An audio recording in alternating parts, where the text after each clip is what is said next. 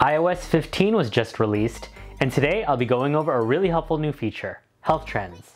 Basically, you'll be able to see various types of health metrics and how they progress over time.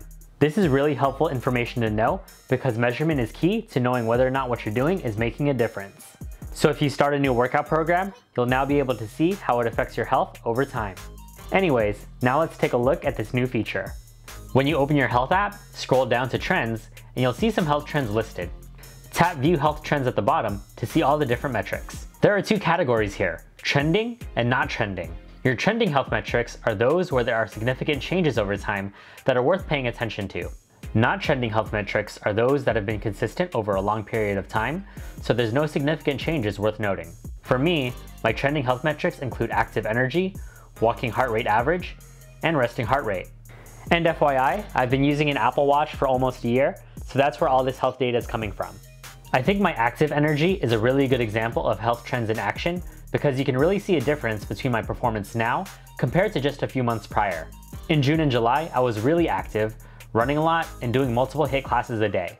However, in August and September, I was less active, doing less runs and cutting it down to one HIIT class a day. It's cool because the health app took note of this and wanted to let me know that in the past 5 weeks, my active energy hasn't been as high. And with this information, I can use this as motivation to push myself harder because I know I've done it before.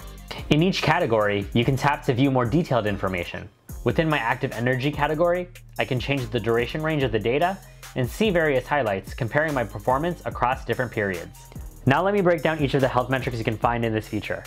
Active energy, which is an estimate of energy burned above your resting energy use. Walking heart rate average, which is the average heartbeats per minute, with a lower number indicating better heart health and cardiovascular fitness. Resting heart rate, which is the average heartbeats per minute when you've been inactive or resting for several minutes, with a lower number indicating better heart health and cardiovascular fitness. Blood oxygen, which is a measure of the amount of oxygen in the protein in your red blood cells. Cardio fitness, which is a measure of your VO2 max, with a higher number indicating a higher level of cardio fitness and endurance. Exercise minutes, which is every full minute of movement equal to or greater than that of a brisk walk. Flights climbed, which is approximately 10 feet or 3 meters of elevation gain. Stand hours, which is an hour in your day where you stood and moved around for at least 1 minute. Steps, which is the number of steps you take throughout the day. Walking and running distance, which is the total distance covered by walking and running. And workouts, the number of workouts you've completed and how long they lasted. As you progress on your health and fitness journey and a new trend is detected, you should be notified by the health app in a push notification.